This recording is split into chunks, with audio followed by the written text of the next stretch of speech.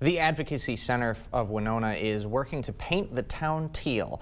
Families were invited to empower victims and survivors of sexual and domestic violence at Island City Brewing Company tonight. People at the event wore teal ribbons to support survivors. And the Advocacy Center's co-chair says this is a chance to break the stigma. A lot of people are actually victims and survivors of this, and we often don't talk about it, and it is something that I think we all need to come together and support each other through. The Advocacy Center of Winona say they work to advocate for survivors and create a safer community for all. They've got more events coming up later this month. We've got the list on news8000.com.